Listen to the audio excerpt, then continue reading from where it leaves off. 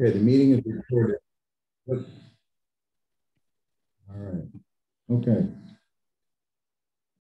I think everyone is in. Thank you very much for coming to the Urban Forestry Commission meeting. It's been a little while since we last met, so we have a lot to talk about today. So let me just, our first item on the agenda is public comment. We have multiple people from the public here.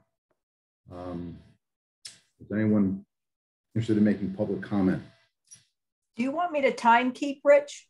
Sure, that'd be great. If you don't mind, that'd be very helpful. I can do it. Yep. No public comment. Hello. Yes. You have to unmute yourself. There you go. Hello.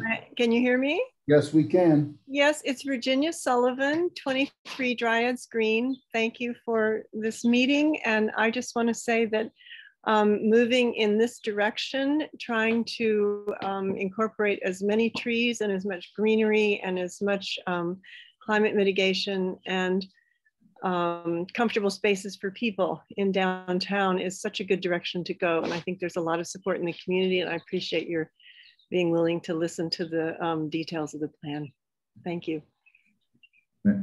Thank you. Anyone else like to make a public comment? Madeline. Hello, my name is Madeline Lombard. I'm a Northampton resident. I live on Elm Street. I'm a lifelong Northampton resident and a botany student at UMass. You know me from my work with Tree Speak. I'm a young person who loves our downtown and is deeply concerned about our climate crisis. I know we have a once-in-a-lifetime opportunity to redesign our Main Street to prepare for a zero carbon, hotter, and more stormy future. Planting a continuous canopy of large, healthy shade trees must be an integral part of this redesign. I hope you will advocate fiercely for that and not back down in the face of excuses to keep space for cars on Main Street where trees should go. Thank you. Thank you. Hello, David. All right. Is there anyone else who'd like to make public comment? Okay. Thank you. Thank you, everyone, for coming. Yeah, she's right there. I just recently sent you the minutes for our last meeting. So if you would like to take a few minutes to read them, that would be fantastic. Please.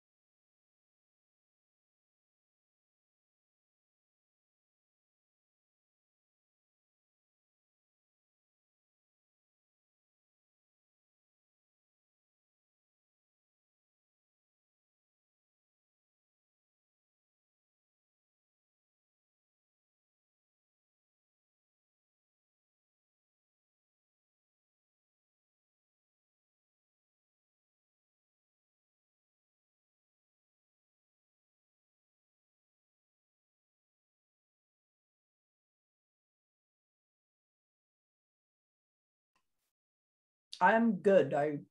Yeah, I don't know if people are chiming in. Anyone else need more time for read the minutes?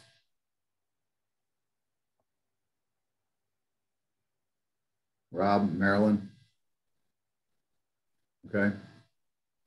Could I have a motion to accept the minutes as presented? Molly, thank you. We have I second the motion to accept the minutes. Okay. Thanks, Rob. All right. Yeah, you're welcome. Sorry. Is everyone unmuted? It's Marilyn. right. Yep, Marilyn, sorry. All right. Excellent. So a motion was made and seconded. Any discussion?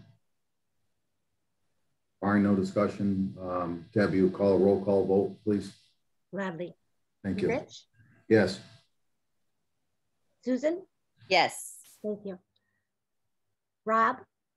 Yes. Thank you. Marilyn? Yes. Thank you. Molly? Yes. Thank you. Jen? Yep. And David? Yes. Thank you. Okay. Thank you. So chair report. So it's been a month since we've met. I think there are quite a few things have happened. I mean, the most pressing thing that I've had to deal with as a tree warden is we had a public shade tree hearing on May 18th, 2021 on Glendale Road, which I had mentioned in our previous meetings. It was finally scheduled and held to remove a 4.5-inch red maple, 4.5-inch DVH red maple. There were no objections. The individual is going to replace the trees according to our mitigation scale, our replacement scale. So it's the hearing was held to replace, or actually to construct a new driveway for a multi-unit development called the Wagon Clusters development. I've had, I did actually speak to, which we'll talk about later in the meeting, I did speak to Tool Design today regarding the trees on Main Street and their existing condition, and answered some of the questions they had. And I will be actually working with them in my capacity as a tree warden in the next couple of weeks to look at the existing trees that are on Main Street, but we can talk about that later on. And other than that, I really don't have a lot to report. We've just been running normal operations, doing tree work and cemetery maintenance, park maintenance. So I would actually like to move the meeting along. I'd like to actually have David, David, if you could kind of talk about the summer intern, which is Kaylee, which has joined us, which I will get her to. I also, in the packet that I sent all of you folks, I did send you some of the draft tasks that David actually had submitted to me, and I wanted to forward them to you to take a look at so we could discuss at this meeting. So David, if you would like to. Sure. Well, I'll introduce Kaylee and welcome you to the UFC. So I guess why don't you just, if you wouldn't mind, just tell the commission a bit about your interest in trees, environmentalism, where I think you go to George Washington University. So. Yeah, hi everyone, I'm Kaylee. I'm currently in Franklin, Massachusetts, where I've grown up and then I attend George Washington University. I'm a rising sophomore and I'm double majoring in environmental and sustainability science and public health. And I think just as a young person, obviously the climate crisis is something that's always in my mind. And so I wanted to do something with my academic interests to really like fulfill that, to really just get involved in any way I can. And I know there's like a bunch of work that needs to be done from like the science spectrum to the policy spectrum. And so for academically, I'm more focused in science, but I saw this internship and I know the details, it was really talking about the importance of like the ecosystem services of trees. And it really aligned with something I was actually discussing in one of my geography classes. So I'm really excited to work with everybody this summer. Thank you. We're happy to have you. Thank you. I'm excited to be here. Sue, would you like to talk about Kaylee, we talked about 4 potential initiatives you might start with. And the first one is sort of a calendaring exercise that would help the commission members keep abreast of what's happening at other agencies within the city. But Sue, do you want to talk more about what One thought look that like? we talked about a little bit at a couple of different meetings was at least keeping track of the agendas of what's coming up on the different committees, subcommittees, commissions in the city. So for instance, going through those and looking for anything that relates to trees or the significant tree ordinance to bring us more in line and, you know, raise our awareness of what's going on, because there are an awful lot of people doing a lot of work throughout the city, and there are a lot of bodies meeting and community groups, and it's fractured in some ways. Often, certainly we don't always hear about things until maybe we read it in the paper and then come back to the full commission. And just to kind of move us along in that way, how to connect our community better, and so that we pick up on tree issues as early as we can without, we're unable to attend all of these meetings. And we've begun trying to attend more of them. Maybe figure out a system where people sign up to attend one a month or something. Even that would give us a little bit more connection. But we can certainly meet and talk more about it. Be happy to. Yeah, I'd be happy to meet with you too.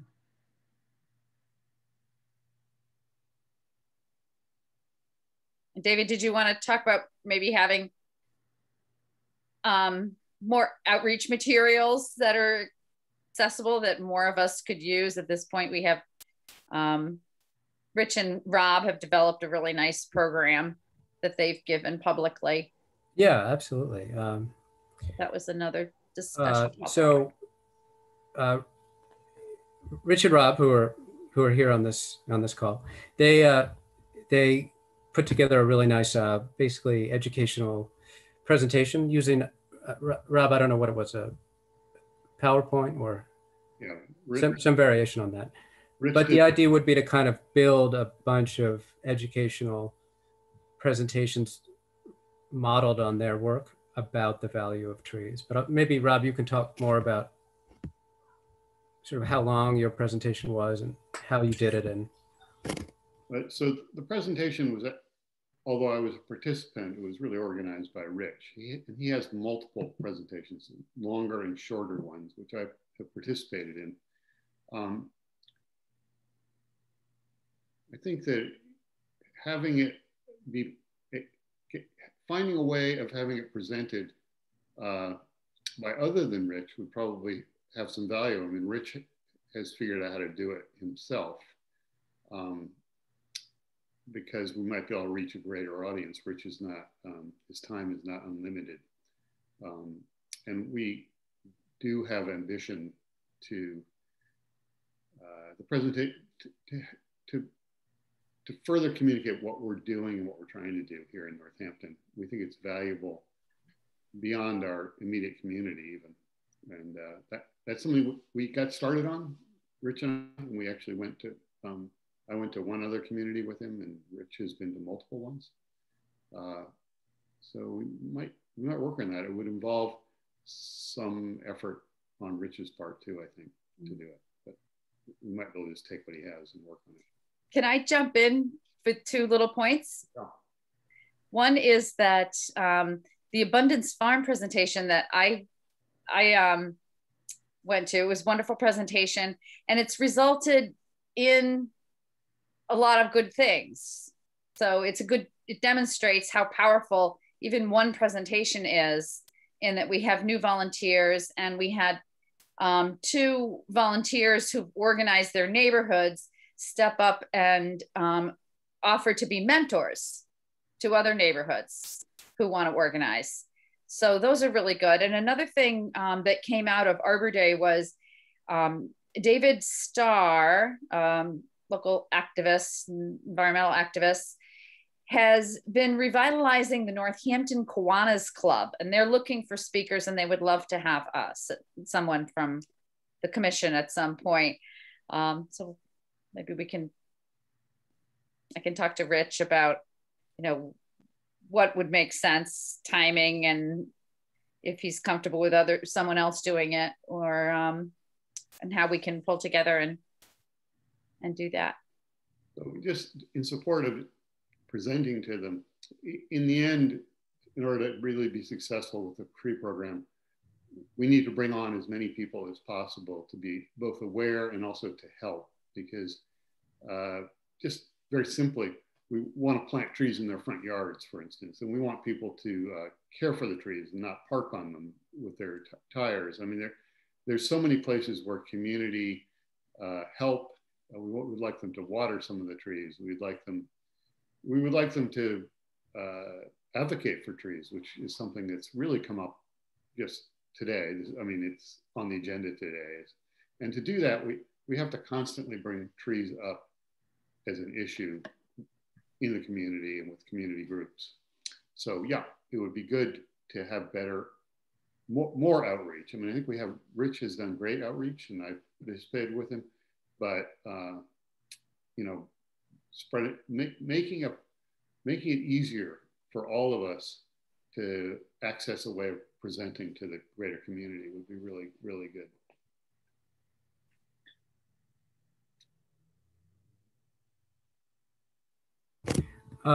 So I expect you're getting a sense of this, but I think some kind of a presentation on the right-of-way in Northampton would be really helpful,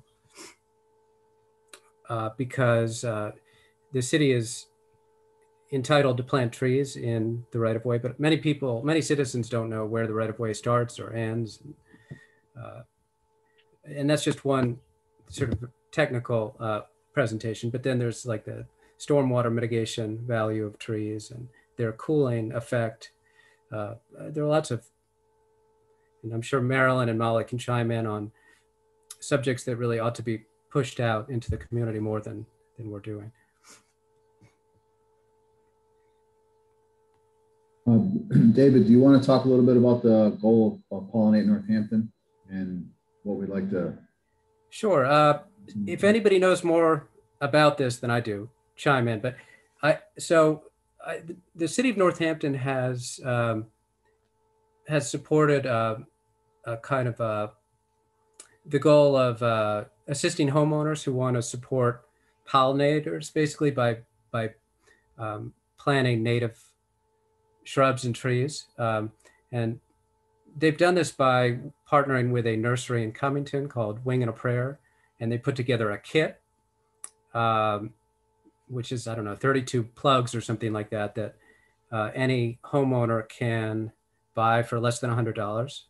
And the city and the nursery, they've worked out the details of the kits as they relate to annuals and perennials and shrubs, but I don't think they've put together like a tree kit or a tree and shrub kit. So the goal there would be to kind of work with the city of Northampton as part of this initiative, and in conjunction with Rich and the latest thinking about what kind of urban street trees are best from a pollinator perspective. There was a meeting with Tree Northampton and the Western Mass pollinators, and it was very fruitful learning more about trees that are so important, like willows or different trees. And we were exchanging our planting lists, and that was a nice direction. This is building on that, sounds like. Yeah. Getting these two very caring groups to work together, pollinators and trees. And then the final idea is we're fortunate that we have Lily and her daughter Madeline on the call, but Lily organized a great biking tour to a bunch of significant trees around the city 2 years ago. And I think that that's something that we should be doing every year. and but so, and it's kind of a fun project. So that would be a fourth initiative that I would point to. Yeah, those all sound like things I would definitely be interested in working on. I know for me, like reaching out and like people, especially on like the importance of trees, or honestly just like anything environmental issues related, is something that I'm always excited to do. Great. Good. So I think what I'll need to do for some housekeeping is, Kaylee, I will probably call you tomorrow if you're available. You give me your contact information, and then we can kind of go over some of the things we talked about today, but also some ground rules, and try to figure out how we're gonna just kind of all work together, because I know you have a time frame. I also need to get an acceptance letter put together and sent to you as well. I just have to have the Director of Public Works approve it. And then there's some other housekeeping issues, because you're a volunteer. So there's some forms that you have to fill out. But other than that, I am more than happy to start working with you on any one of these items, and any one of the other commissioners, any one of the commissioners who are interested in also lending a hand. That would be fantastic too, because as Rob has alluded, my time is not limitless. So although I pretend it is, but it's really not. So yes, Molly. About how many hours a week are you available, Kaylee? I've planned, like, I don't have much going on. So pretty much I'm free for every day of the week. Yeah. Mm-hmm. And is it Rich who would be your supervisor directly, or David or Sue? Has that been worked out? I'm not sure on that yet. No, it hasn't. And that's one of the things that I think we probably ought to discuss, because I won't be able to be everywhere, I guess, in essence. So I think once Kaylee and I have a conversation tomorrow, I will reach all back out to you by email. And then we can just respond one at a time if I have a question or whatever, but we can actually, so we can start to utilize her time, because I know the clock is now ticking, basically, and for her, so, and for us, really. So if that's okay with everyone, unless someone else has a different suggestion. How long are you available for, Kaylee? When do you go back to school? I go back the 22nd, and then I think the week before I'll be away. But yeah, so I think 22nd of August. Yeah, of August. Yeah, okay. August. So you'll send Kaylee's email address to us, Rich, once everything is sorted out? Yes, I will send you all the contact information, and I will keep you posted as to what we talk about in tomorrow's conversation. This is Rob. Hi.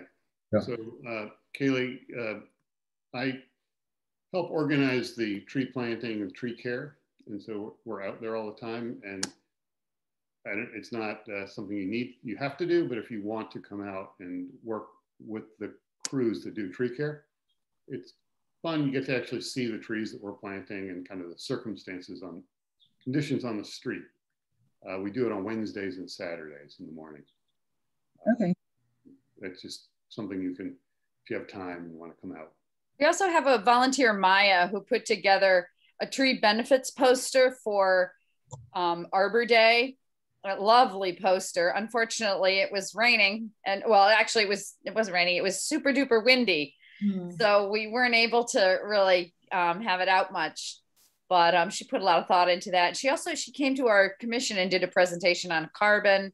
She might have some resources that could save you time and energy. And we have another volunteer, Alicia, who's a graphic artist who's helped a lot. And she has a great collection of photographs and so forth. So there's other people too who we can draw on to help you reach your, so have nice measurable outcomes at the end of this.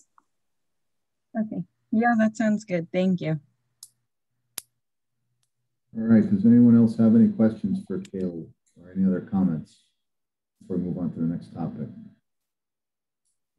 One suggestion would just be for our summer meetings, perhaps an agenda item could just be Kaylee reporting out on on what she's been doing and asking any questions, getting any group advice.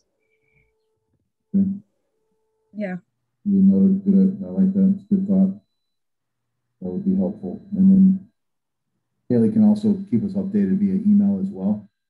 So we are obviously a public body, so you can send us all emails, but all of us can't reply all. So individuals can respond to you. I can respond to you. Sue can respond to you individually, but we cannot do reply all. So feel free to email all of us, but you'll probably only get 1 or 2 responses from one individual. Okay. Okay. Okay. Thank you. Okay. All right. So Kaylee, I will be in touch with you tomorrow morning. Okay. That sounds good. Thank you. Okay. Yeah, we're excited to have you. And by the way, you can stick around. Yes. Yeah. Feel free. Please do. For the duration of this meeting. Yeah, I will. All right. Our next agenda item is Main Street redesign. And we have Lily Lombard as a familiar face and a guest today, but a guest speaker. So, everybody. Lily, are you going to need to have screen share? Yes, please. Okay, good to see everybody. Kaylee, on behalf of an ordinary citizen in Northampton who cares about trees and who used to sit on the tree commission, so great to see a young person jumping in. That's wonderful. I also wanted to say that my good friend and neighbor, Kira Anderson, is here, and she and I were the great beneficiaries of the neighborhood tree planting project. And we have 40 new trees in our neighborhood.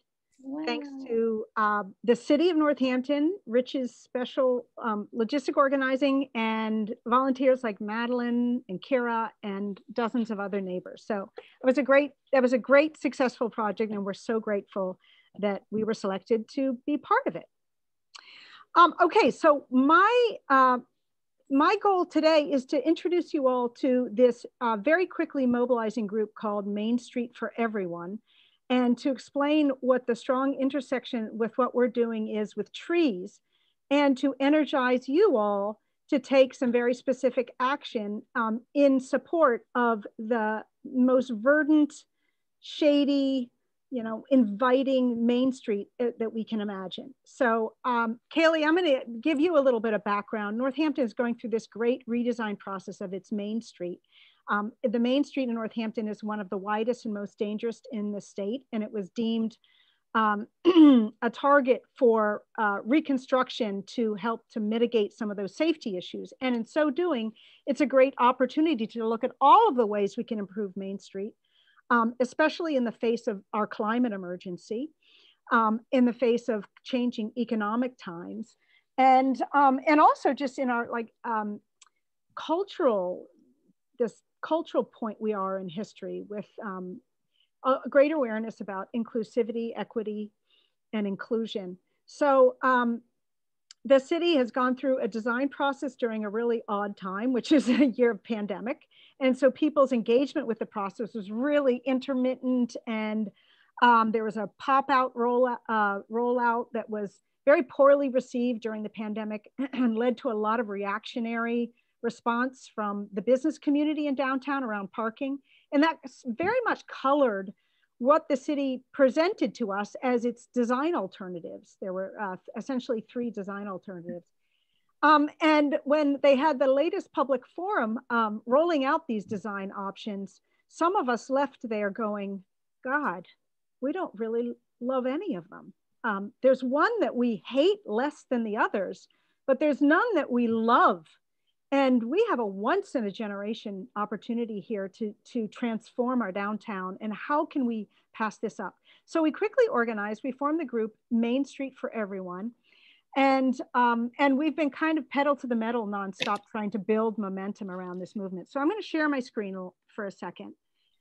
By the way, Lily, yes. When I clicked on your links to your website, it didn't open. Okay, well, I don't know if that's your browser, Marilyn, or maybe I put the wrong link in, but it's simply, and you can see my cursor here, Main Street, the number 4, everyone.org. Yeah, I typed it in, it didn't open, but anyway, good to see it right now. It's probably a browser issue then, Marilyn.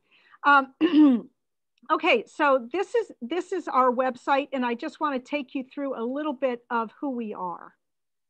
So we're a grassroots group of Northampton residents who value our downtown as a great public space and who recognize our climate emergency. We're urban planning professionals, downtown business owners, landscape designers, I should say tree lovers, because we are, a lot of us, climate, youth, and disability advocates, and clean transportation groups, including Mass Bike and Friends of Northampton Trails. And I really do give individuals in those organizations credit for launching this campaign.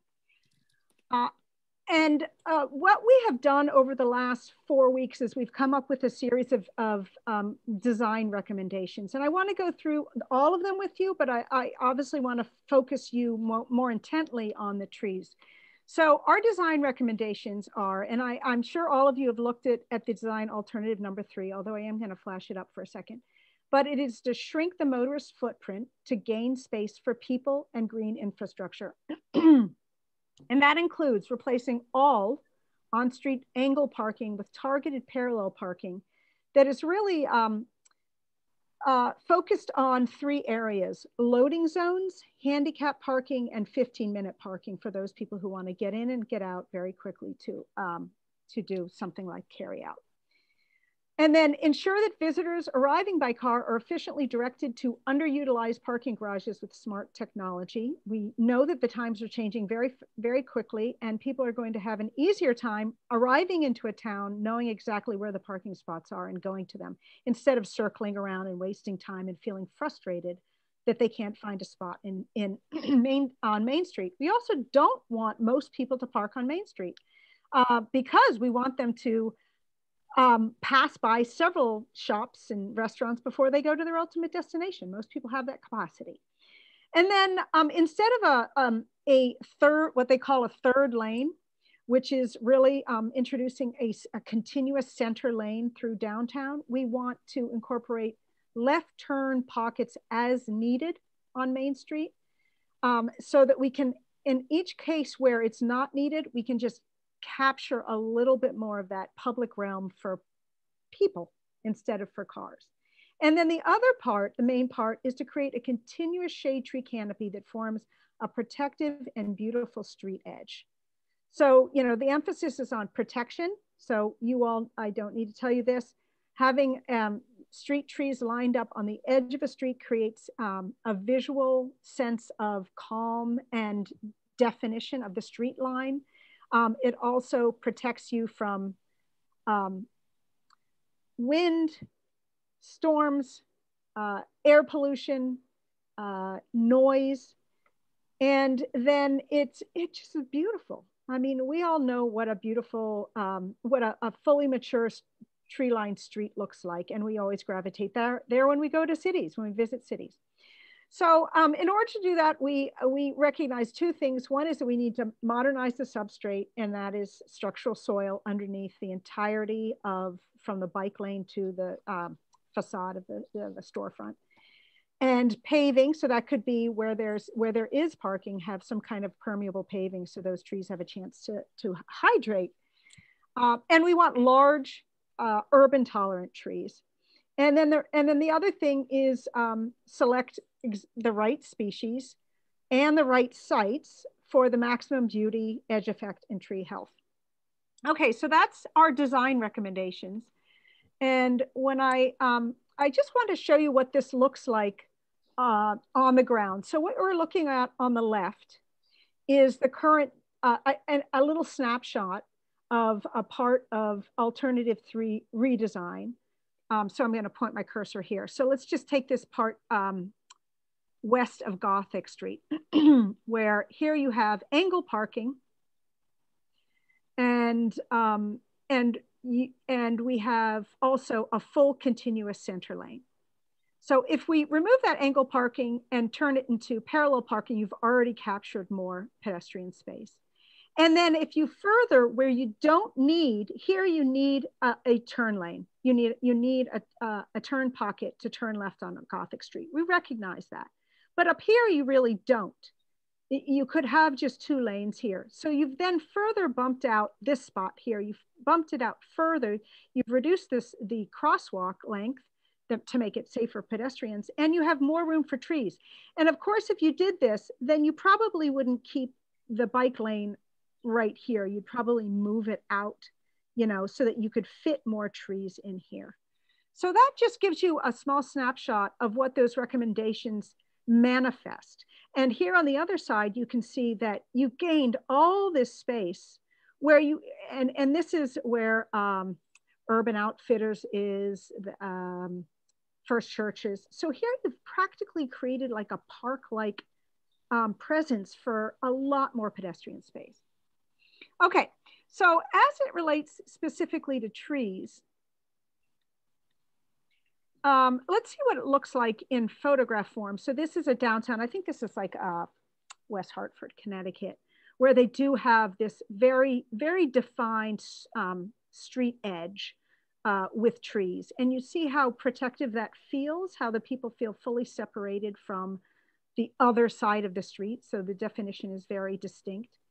And you can actually, so people can enjoy full shade here, but actually you can be out in light rain too and not feel it. So it's an amazing protective thing.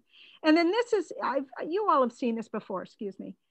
This is downtown Greenville, South Carolina, where in the 1970s, they had the foresight to expand their space, their pedestrian space, and make room for really big trees. So these trees are actually willow oaks, and they were planted, you know, going on 50 years ago. But willow oaks are actually very fast-growing oaks.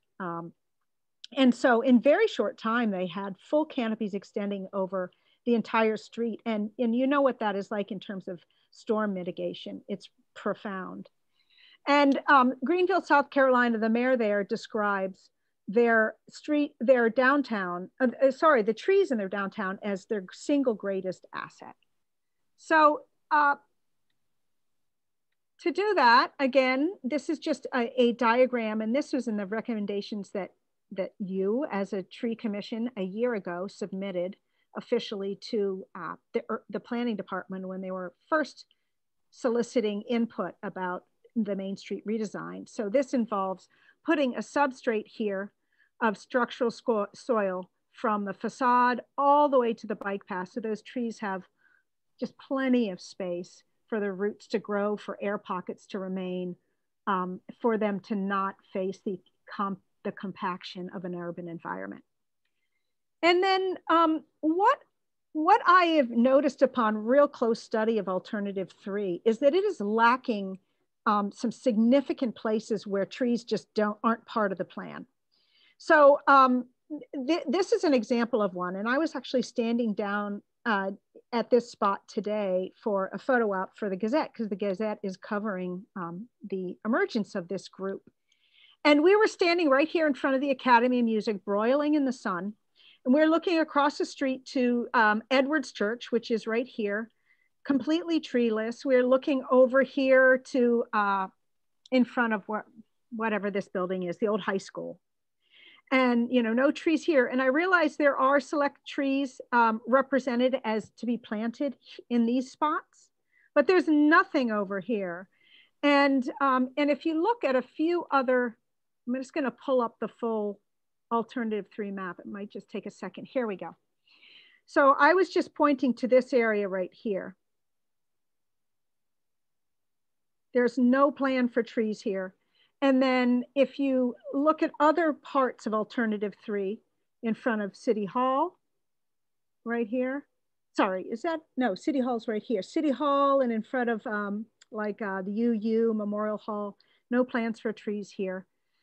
No plans for trees here, and the busiest crosswalk of all of downtown. And then if you go all the way down here, which is where Local Burger is, I'm going to try to slide this down. Where Local Burger is, there are no plans for trees here. So what this requires is a set of sharp eyes, noticing this and making sure that the design includes, if you feel this is important, and certainly a lot of citizens do. The good news is that on that survey that people did of the various alternatives, the feature that was selected above all as being high priority was trees, new trees. So I feel like you have the public support behind you to really push for, like right here where Local Burger is. Well, that's a very challenging little narrow pedestrian space. And really the only way you're going to fit trees in there is to take away at least one parking space. And this is where we're calling upon you as a tree commission to remind the city that this is what the public wills. The public wills trees over parking in downtown, and especially in targeted places where there is a heat island effect. So my request of the Urban Forestry Commission is, first of all, I'd love to just get your feedback about what you think are what direction we're going in, and whether you think we're on the right track, and whether you'd be willing to, as a commission, form some kind of an official statement calling for design features that that support a continuous canopy of trees along the entirety of Main Street as much as possible. And when we say possible, remember when they say, well, there's no room for it, well, there's room for 3 lanes of cars and parking on either side. So it's a matter of priorities. And you are the voice of let's hold up this priority. So a continuous canopy along the entirety of Main Street with sufficient space and sufficient infrastructure to support its health. And then that canopy be right along the street edge, as opposed to trying to save the trees that are there now that will, that have a short life anyway, because they're currently living in really strained environment. B, will suffer from probably construction damage. And C, don't have structural soil to support them. So we certainly want in the future every single tree to have the advantage, while we have that street open, to have this very essential infrastructure developed. The only other thing I wanted to end with is that our design team made a presentation this morning to the Bike Ped Committee. And it was an excellent presentation. I only showed you a small part of the slides that they made, but we had 30 people in attendance, including several elected officials and candidates. Our state representative, Lindsay Sabadosa, Gina Louise Sciarra, Alex Jarrett, Marissa Elkins, who's running for at-large council position. And we had pretty much unanimous support for the design elements that we are pushing for from the Bike Ped Committee. Tool Design, as Rich mentioned, they're the consulting firm that is shepherding this redesign project. They were very receptive, much more than I thought. I left feeling hopeful. And I feel like we are building that, first of all, we are reconstructing the narrative that this is about saving parking. We are rewriting the narrative, and we are building public momentum toward a really future-oriented design. So with that, I'm going to stop talking. I'd love to take any questions, and I'd love to just hear your reaction to my proposal that you write a letter in support of improving Alternative 3 to support a full continuous canopy along Main Street. Thank you.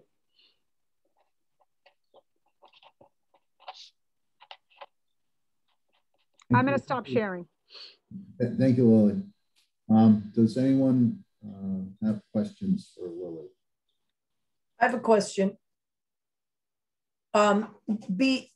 With just Tool Designs now, are they using traditional tree pits in the original design? You know what I mean?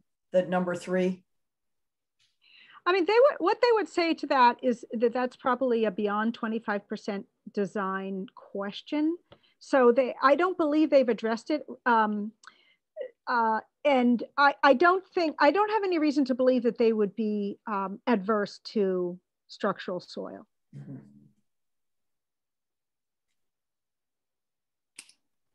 I love your presentation and your suggestion, Lily. Very thoughtful and well articulated and compelling. I agree with your suggestion for us to craft a proposal to expand on 3 to include these things, the continuous canopy all along Main Street with the sufficient space and infrastructure. I'm curious about the timing. How much time do we have to get our voice and our points made and considered? I don't have a crystal ball on that. I mean, Tool says that the lines of communications continue to be open, but momentum is culminating at this June 24th public forum. That's the next Picture Main Street forum, where they plan to roll out their official endorsement of whatever design. I mean, the mayor has made his press release that they are supporting alternative 3, but now just days after that, we've come out with our very strong movement. So I know that the city is receptive to hearing from us. I feel like we are being taken seriously, and I feel like you will be taken seriously. What I would advise you to do it is at the very latest before the June 24th forum. My recommendation would be to do it right away.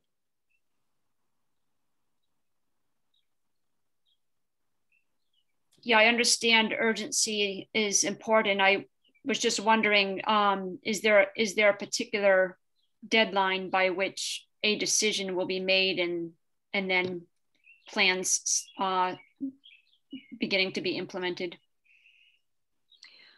I could also turn to Rich for this, but my understanding is that they hope to have a 25% design that they can demonstrate to Mass Department of Transportation that the city is fully, that there is consensus around by the end of the year. Having said that, I feel like this June 24th forum marks a really important moment. And if there is, and if it looks like, the city will hold fast to alternative 3, then, well, let me put it another way. In order for this city not to hold fast to alternative 3, now is the time before the 24th to voice those, objections or recommendations for improvement. I have a question around the recommendations. I could see very carefully at Edwards Church and at the burger place that there are trees that aren't there, and that we could take a parking place out. I don't know, maybe you already showed it or it's on the line somewhere, but did you articulate, or has anyone articulated a alternative plan for improving the entire Main Street, or are we looking to have someone do that, and that's the request? Yes, we are making a series of recommendations to Tool, who are professionally hired to do this work, and it would be both somewhat redundant and counterproductive to go into that level of detail ourselves. And also, we're a bunch of volunteers. We just don't have the time. So I think it makes a lot more sense that we ask Tool, and this was one of my, let me just pull back. Am I still on screen share? I'm not. Yeah, no, you're a co-host. Yeah. Okay, let me, I'll pull up one slide then. So back to this slide, when I presented the tree component of the presentation this morning to Tool, And what I asked them to do was to identify and address all the current hotspots in the current design.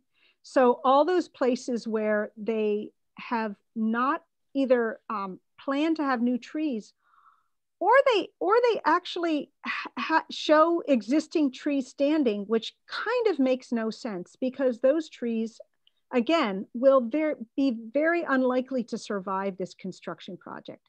So the two things that I said is please address and identify the hotspots and just presume, it may not be the case, but just presume that 100% of the existing trees will not be there. And by doing that, you can really plan a new street edge that creates this 100% continuous canopy. So does that answer your question, Rob? Pretty much, yeah. Okay. I just thought maybe it was missing and hadn't really understood that an alternative plan, it's a request to make an alternative plan that's more comprehensive in terms of trees and also space, I think, for pedestrians. Yes, it is. And it's specific on a few points in that it's asking to make left turn pockets instead of left turn lane. The angle parking versus the parallel parking is the other really specific. So you're preferring the angle parking over the no, it's parallel. The opposite. Yeah, parallel parking, if we were to shift from angle to parallel, we'd pick up, Rich, correct me if I'm wrong here, probably 10 feet of public space to pedestrians. Right. Yeah. Good. Okay. I wanted to understand what we're asking. You know, and the other thing that I feel like we've really got behind us is we've got great data. And the presentation we gave this morning was completely data driven. We had this meta-analysis of 23 studies all around North America that demonstrate that cities that create greater amount of bicycle pedestrian infrastructure in exchange for parking, when they actually lose parking, actually create either positive economic, results or neutral. And that in very, very few cases, and there's often confounding influences on those, does it actually create a negative impact on the economy? So that's the first one. And of course, trees, have been well demonstrated. A treescapes boulevard is well documented as increasing economic activity in retail zones.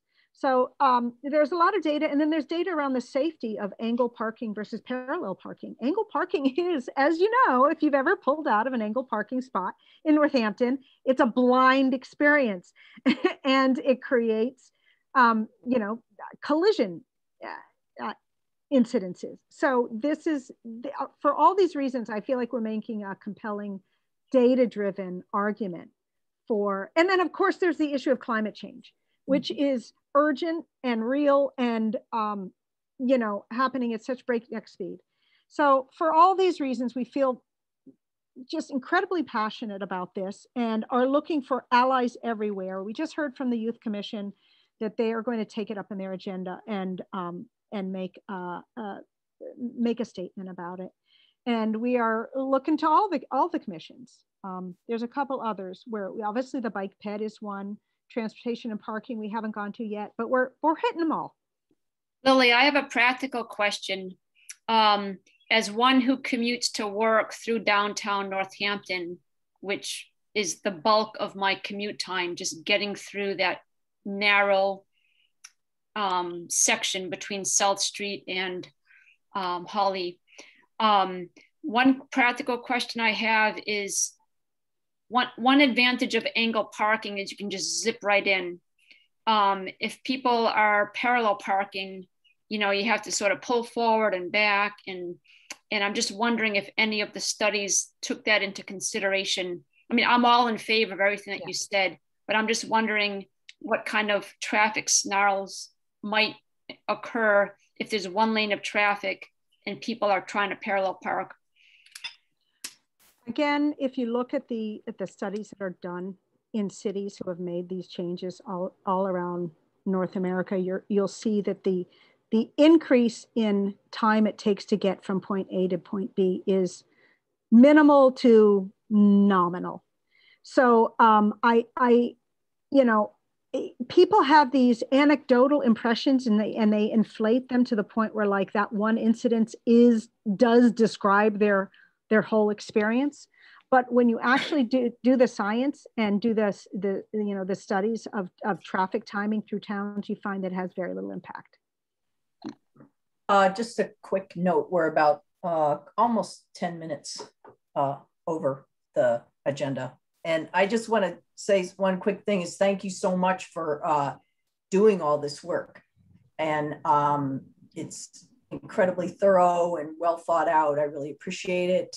And just really appreciate the forcefulness of the structural soil, because there's just no way trees are going to make it after a reconstruct, and we'll never have large trees without that. And that I agree with Lily that time is of the essence. I've worked on several different projects with Rich and over time being on the tree commission, and we a bunch of times have just missed the opportunity to interrupt, to make changes, and waiting till it's actually 25%. I don't think it's a great idea. So I do think if we're gonna make a recommendation, then we need to act soon. You have to unmute yourself. Thank you. I didn't think I could.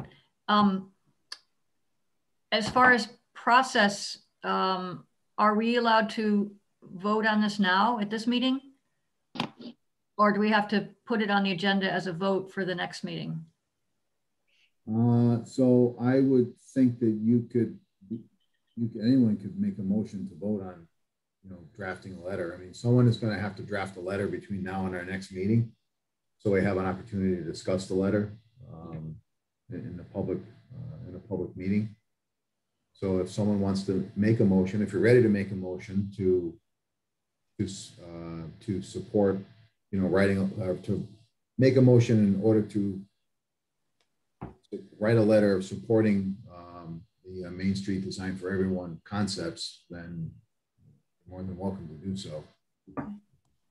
We don't have to take an official vote, I suppose, either. If someone wants to just draft a letter and send it to all of us so we can look at it and we can respond individually as well. But I think taking a formal position is probably an important first step, in my opinion. And I too am in favor of the recommended changes that Street Design for Everyone is brought forward, especially the issues with the existing urban trees, which are going to really suffer like the trees suffered at Forbes Library. Yeah. I think sometimes that's a really hard pill for people to swallow, because they just look at the present tree and they think of the present time frame they're in. But I mean, we're all really not about, yes, we are about the present, but we're really thinking about the future in every planting that we do across the city, regardless of what street it's on. So we have a chance to really sort of kind of open this right up and actually put tons and tons of CU soil in places where we wouldn't be able to do so because existing large trees would be there. So, anyways, yeah. So we're looking for a volunteer to write a letter by, say, the 9th, that then we could vote to all endorse as a statement by the 16th, on the 16th, correct? That's correct, yes. I'll volunteer to do that. I can get that to everybody by next Wednesday, the 9th. Thank you. Thanks, Marilyn. Great. Lily, may I ask a question? Thank you for all your work around this. So looking at the map, even if the city took every recommendation and planted every tree, it's still rather meager in some ways in terms of, I mean, because you can imagine that there could be an understory and there could be, annuals and perennials below that. Is there a model for an even more robust treescape downtown? Well, I mean, I think that, as far as 25% goes, you need to get to that to ensure that you have the space for the trees, right? Because if there is not, like in front of Local Burger, if the curb cut goes so close to where it is now, there is no room for a tree. So your immediate goal right now is to where needed, shrink that curb to curb distance so you can get in the trees.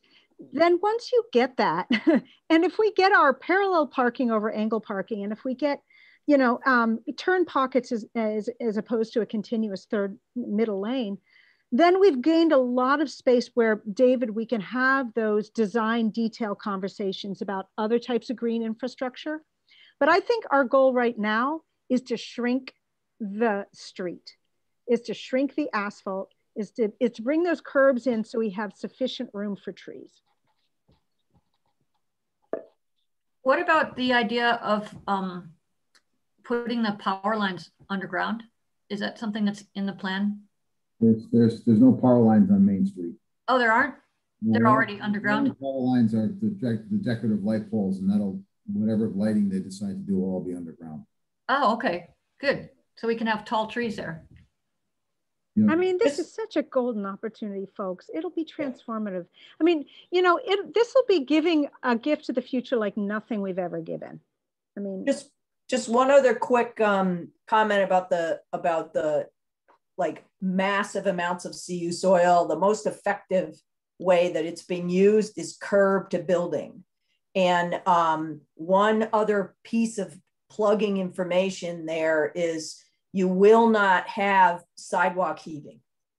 So if that is the case, there will not be sidewalk heaving. They've done it all over Ithaca, New York. Nice. I didn't hear sidewalk. There will not be sidewalk heaving. There won't be it. Oh, right. Of course.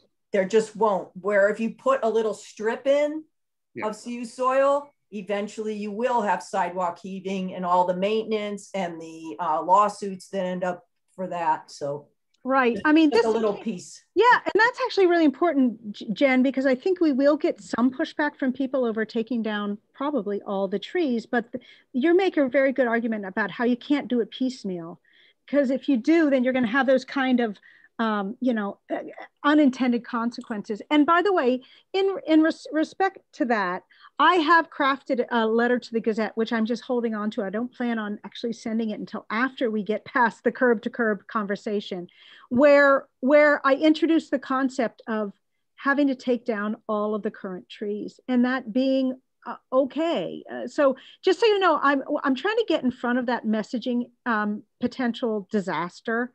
And I think that if we do get in front of it and we really stand unified about how this is such an opportunity to recreate a whole new street edge, that people will make peace with it. I really do believe that. At least most sane people will make peace with it. And any of those trees that will be removed, if any or all of them, can they be replanted? I'll let Rich answer that one. Possibly some of the smaller ones, but the majority of the varying ages of trees. So I would say probably not. You know, I mean, those trees have been there since the last time downtown was done over, which was in the late 70s, early 80s. And they're really only growing in that little 4x4 or 5x5 space. You know, I went to look at a bald cypress today that I planted like 18 years ago, and the thing had died because I think it has a girdled root. Part of the reason a girdled root is because it has no rooting space any longer. So it just circles in its own soil constantly. So, you know, it's really hard. I mean, Forbes Library just kind of sticks in my head because of the amount of construction damage that was done there. Although Forbes was a little different because there was no tree protection and no air spading or anything, any kind of mitigation for the construction damage. But it's really difficult to actually put CU soil around a very large tree that has, you've just cut all of its roots to do the construction and excavation on. It's really very difficult because that tree just cannot reproduce that biomass in enough time to support its whole core biomass system. So, but anyways, we're way over time. So I move that we ask Marilyn to write the letter. I second that we ask Marilyn to write the letter. Okay, any discussion? No discussion. Deb, will you take a roll call, please? Gladly. Rich, Yes. Susan, Yes. Marilyn, Yes. Molly, Yes. Jen, Yes. Rob, Yes. and David. Yes. I don't think I missed anybody. Thank you all. So appreciate it. Thank you, Lily. Looking forward to reading the letter. Thank you. Good luck in all the great work Thank you're all of doing. you. Thank you. Okay, our next agenda item is Arbor Day week wrap up and spring planting update. Sue, do you want to lead us in on this one to talk about? Okay. Well, we gave away all of the 500 trees this year. There was tremendous enthusiasm. Boy, it seems like forever ago. But we had 2 days out, very windy. And that all went really well. Thank you to everyone who helped bag them up. We bagged up all 500 trees in one evening. Thanks. A huge thanks to Rich for writing out all those logistical details so everybody knew what everybody else was doing. And it was really tremendous. And I should turn it over to Rich and Rob, who were site managers. We did more than we've ever done on Arbor Day. We had 2 big sites. On the Saturday, we had a big crew from UMass Urban Forestry Department going on. At the same time, there was the neighborhood planting over on South Street. So it was a lot. So tree giveaway was great, totally successful. And we'll move over to Richard and Rob. Rob, you want to jump in? So, yeah, we had received in the middle of all this about 60 bare root trees and planted them during Arbor Day. So it was an unusual Arbor Day because we had the giveaways and the tree planting and a project on South Street all happening at the same time. It was a bit of a stretch, but it's good because we did manage in that very short time to plant a little over 130 trees. And I wanted to just, this may not be directly about Arbor Day, but that was, we've pretty much near the end of our planting because the weather then turned very hot, and that pretty much began to end our ability. And I'd like time to go into the transition due to the hot weather after Rich has spoken. Yeah, I don't have much more to add, although, I mean, I have to say for logistically, it was a really challenging week, but we were able to pull it all off. I don't really even know how we did it. We just did it. And yeah, it was a lot to do all at once. And so what happened though, is that a week or two, very quickly after a cold Arbor Day period, the weather turned very hot and the DPW had to focus on getting water bags out early. They, May water bags for supporting trees, and the heat made it so we couldn't plant anymore. So I just want everyone to know that we terminated tree planting in the middle of May, which is really unusual and unfortunate. And that even the Tree Northampton has then refocused itself, instead of planting, on tree care. So we're out putting weeding and mulching, hopefully about 600 trees. We've gotten through 180 trees so far. It's a big job. You got to bend down and weed, and then you got to put out the mulch. We're doing this partly because we're afraid the weather is so harsh that we're going to end up with another period of drought and the trees will die. When working out there, even with the rain we've had, just under the surface often you find powdery soil. So Rich mentioned that bald cypress that died.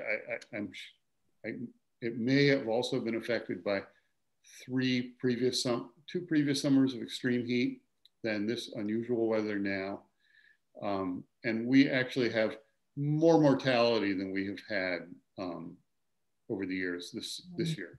And that, from unscientific point of view, some of the same trees that are dying are ones that were stressed over the last 2 years. They often lost their leaves early and were in drought conditions, partly because the DPW only had one truck on the road sometimes and weren't able to keep up with the watering. This year, the DPW, I think, Rich can correct me if I'm wrong, really might be able to get 2 trucks on the road for much of the summer. And hopefully between the mulching and the 2 trucks on the road, we're going to stop this mortality. I'll add in, there was kind of on a bright note though, there's a big amount of work that got done that has been kind of quiet and might go unnoticed, but several years ago we had planted trees along King Street, and with the road work about to go in, Rich worked with volunteers and they actually dug up those trees.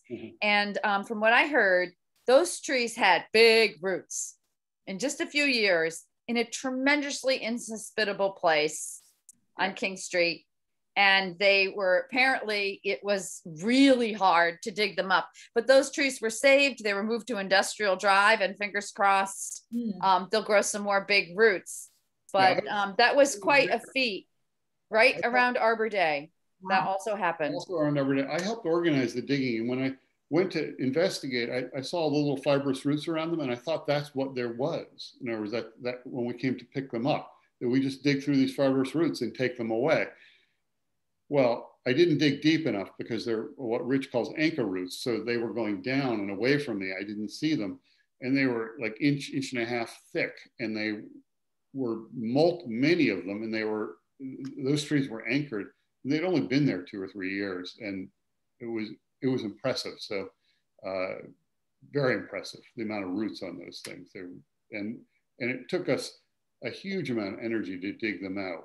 I'm not sure I would do that again. It was really hard work. Not worth the energy. It was really hard work. I mean, yeah. But we had a really strong message during Arbor Day in our displays and in talking to the public about saying no to volcano mulching, letting mulch touch the trees. And Alicia and I got a nice article working with John Paradis in the Gazette. We really pounded that message and really talked about, stuck with one message. And I think that was pretty effective. I think we've really raised a lot of awareness about volcano mulching and tree care. And now hopefully we're reinforcing it with these, hundreds of trees we're getting mulched. I like to say it's like a frame around a picture.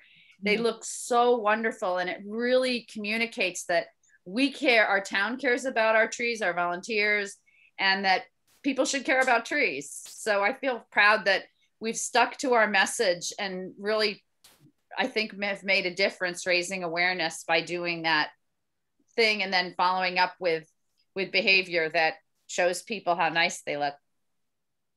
Thank you, Sue. I think that that's a good frame for what I did this morning, which was be crawling around on my knees on Bridge Street. Out Saturday, it was wonderful. It was really wonderful. And one more thing about Arbor Day, the wind events had an impact on the DPW during that busy time as well. Right. One question about Arbor Day. Was everything given away? Were all the whips given away? Wow. Yes. First time ever. Everything. Wow. Great. In the pot, which was the pot up. And Tree Northampton had ordered 40 whips, or 40 liners, I guess they're called, medium size. And volunteer crews bagged all those in big bags. We had a compost delivery. So a lot went on in that. If you combine Tree Northampton's work in their nursery, it's 600 tree Arbor Day, because 500 whips. And then how many were planted? I was counting 67 plus the 40, but it sounds like it's even more than 600. Yeah. We gave away. It was exhausting. Yeah. Wait, we're not going to do it again in that way. We're going to spread it out by starting earlier, because that was crazy. I'm sorry, Molly, go ahead. Sue, are you saying that you took some of the whips, that Tree Northampton took some of the whips? No.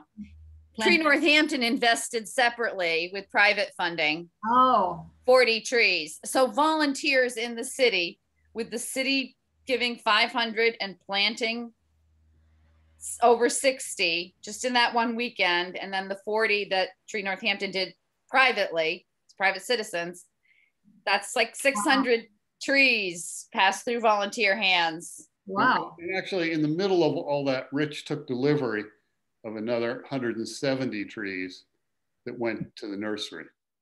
So that was crazy too. So just so people know how much work got done Arbor Day and continues to get done. Thank you. All right, bravo. Thank you for all of your support and all the volunteers from Tree Northampton. And all the residents just came and helped and planted, and people that actually picked up whips and just connections we made. It's just a great, I don't know if we can get the event any bigger. I think if we might get in trouble, but whatever. We'll try, right? All we can do is try. Thank you, Rich. Thank you. Okay, so I put a little time slot in there for subgroups. We're a little bit over that. Does anyone have anything they want to say about subgroup meetings? Did anyone, nothing to report out? So if you're okay, I'm just going to leave a slot on there, time slot for the next meeting. So if people meet between now and then, or if people want to meet as a subgroup, please email me and I'll set up everything so you can meet with an agenda and everything else, and we'll go from there.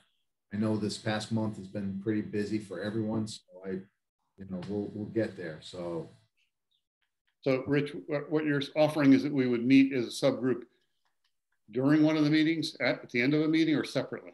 So right now we're on track to have a second meeting this month. So I think on our next meeting, I will put on the agenda for us to discuss how we want to carry on going forward with at least the summer, and meeting once or twice. And if we just want to meet once, do we want to utilize that other time block for a subgroup to meet, or do other commissions? So in other words, if collectively we spend an hour and a half or 3 hours a month with each other on Zoom, right? Do we want to spend an hour and a half of that at any other time with our subgroups that would work for everyone, so we can report out to the full commission? So we can talk about that more in depth if you'd like at the next meeting to try to figure out how to make that happen. Yes, Sue? If I understand this correctly, what we need to do is we need to look at our goals spreadsheet, and we need to see where we are, identify the ones where we are the lead person on it. Mm-hmm. And then we need to come up with a plan for whatever we're supposed to be leading on, and decide whether we want to have a Wednesday Zoom meeting or some other time, and meet and get in touch with the other people and have a plan ready for the next meeting for how subgroups are going to meet this summer. Yep. I mean, and you don't have to confine it to the time frame. You can make it any time frame that you want. The other thing too is we're going to get more guidance about public meetings on Zoom versus in person. Hopefully in the next week or so, maybe by the end of the month. I would imagine we'll probably utilize Zoom until at least the fall, where I think Governor Baker filed legislation that allows us to meet remotely like this. People are also using a hybrid approach where, like, let's say 4 commissioners decide they want to meet in my office. The rest of the commissioners would be on Zoom if you wanted to, because that is a possibility that's already allowed under Mass General Law. The open meeting law is to have someone dial in from a phone or meet remotely. That's been around for a long time. So I don't have any more information on that, but yes, Sue, that's general gist of it. So if people want to meet and you want to meet as a group, 2 or 3 of you, then we have to post it as a public meeting. So I just need to know when, where, so I can make an agenda and figure out how to get you all together. So with no reports, then I think folks can communicate amongst themselves. Just be careful not to reply all, and then someone can communicate with me, the leader, the lead person of the group, and then we can go from there.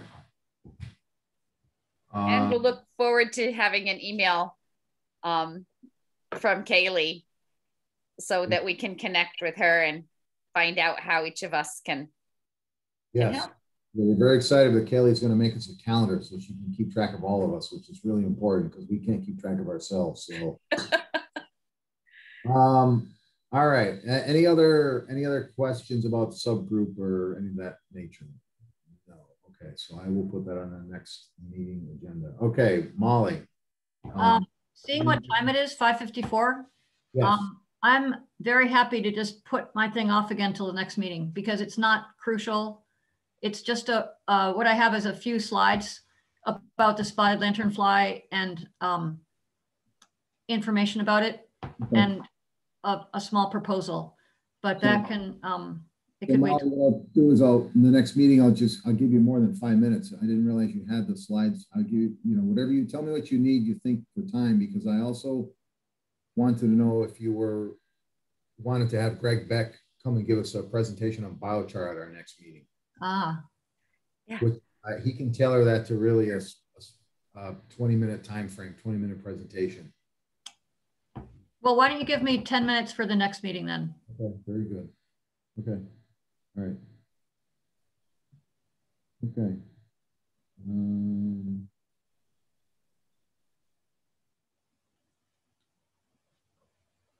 Okay. All right, so I have the to-do list on there, but we haven't done the to-do list in a long time. So that's another topic of conversation. And that's just holdover from from last year, because I don't think we've actually updated the to-do list at all. We've just kind of given ourselves tasks and we've accomplished them as we've been going along. So I don't know if that's something that we should discuss it further, or do we want to just not have the to-do list? I don't know the answer to that question. I have so many lists going, I can't keep track of what list is what these days, but that the other thing too is that sort of the to-do list, I think now is sort of like our subgroup goals and objectives in essence also. Right. I mean, those are not as dialed in as some of the to-do list items that we've had. But I mean, like, for example, Marilyn has offered to draft a letter for us, right? That would be a to-do list item. But we're not calling it out as a to-do list item. So I don't know if you want to have a further discussion about how you want to manage that at our next meeting. Well, anybody have any thoughts? Marilyn? Well, personally, I am in favor of a to-do list. There are certainly times when we might not get to our to-do list or all the items on it, but it's sort of a statement that we make to one another and sort of an official record of what we're working on. So I kind of like how we adapted it most recently, just sort of adding those items to the end of the meeting notes or the minutes. Because then when we review the minutes at our next meeting, it's just, I think it helps move things forward, and then we can see what one another's doing. Those are my thoughts. I welcome others. So similar to, let me just look at our minutes, because we don't have, so our to-do list used to be on, Deb, for your information, when Beth Willard did the minutes, we used to keep a rolling to-do list that was on the back of the minutes, I think, or the agenda, one of the two. I think it was the minutes. It was, so every time someone had an item for the to-do list at the end of the meeting, it was added to the whole list. I don't know where Beth Willard kept that, but I can find that out so we can pull that back out and take a look at it and maybe clean it up a little bit. Also, I don't know if we could actually kind of tie in a to-do list with the calendar that hopefully Kaylee's going to put together for us too, which might be helpful just to remind us, to give us deadlines to get things accomplished as well. So I don't know if anyone has any other thoughts, but I'll at least get the to-do list pulled back out that we had from the last time it was posted on the minutes. One other thing that might be helpful if we agree is there was a time, I know this was when Todd was on the commission, on the back of every agenda, we had our agreed upon commission plan. I don't have a version of it handy with me. Do other folks recall that? I could pull one out of my filing cabinet. I thought that was the planting plan that Molly has been working on, where she puts the data of what we've planted, where we've planted, that sort of thing, all in one place. I think what Marilyn's talking about is Marilyn. We used to have so we have the group agreement that we all have that I need to get posted on the website, the one that we agreed upon. How we run our commission, and then we had when Todd was the vice chair, we had I think it was sort of like a to-do list that was on the agenda for tasks, individual tasks. Now we've created the goals and objective list, which really is sort of the task for this calendar year. So the question is, do we want that? You know, what do we want to have? Well, yeah, Marilyn, I can't. Push it closer. Put it closer. Really close. He called it the plan of the plan, because I was on that committee. Oh, planting plan outline. But it was like the plan of the plan. So we would have to like update it. And it was kind of like who was responsible for what, because there was a lot of confusion. This was when Tree Northampton was emerging and we didn't know who was, you know, kind of in charge of what kind of. I think that's more where it like, yeah, I think it was. I'm not saying we have to reinstate it, but I was going through a bunch of my tree commission stuff recently and I came across, it reminded me that we used to have this on the back, just sort of as a reminder, whether we want to update it or not include it anymore, but it was kind of helpful because it was always handy. Okay. So I mean, I'll pull out the to-do list and get that to Deb so we can have that for our next meeting. And then Marilyn, if you scan that and send that to me in a PDF or something, or send it to all of us just so we can look at it, just to refresh our memories. Okay. Right. Thanks. Thank you. And then if you want to have an agenda item on the next meeting to talk about this, gotta let me know. I'm fine with it. I don't know. I don't want to overload us either, because we're going to have a presentation from Greg. Plus, we're going to have a discussion about the letter for the Main Street redesign. And then I want to give Molly enough time to give her presentation. And then I want to also have time to discuss how you want to meet going forward. So those items might take up quite a bit of our hour and a half. And we'll have Kaylee with an update too. Yes. Sorry. Yes, we'll have Kaylee with an update. If I remember to call you tomorrow, which I will, I promise.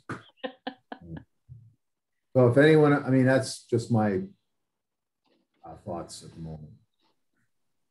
Anyone else have any thoughts? It's a lot. Yeah, that's a lot for an agenda. I also have to get going pretty soon. Okay. Yeah, no, that's fine. We're at 6:02 and I understand that. So does anybody have any other business not anticipated by the chair? Any announcements of any kind? None. Okay, barring none, can I have a motion to adjourn the meeting? I make a motion to adjourn the meeting. I'll second it. All right, and second, is there any discussion? That was Jen. There is no discussion. Okay, just raise your hands if you're all in favor. Okay. Perfect, guys. See you next weekend, another week. Wait, so when are we meeting? 16th. 16th. Oh, okay, 16th. Okay, Yeah. not 9. Okay. Yeah. Thanks, everybody. Okay. Thanks. And thanks, Deborah, for doing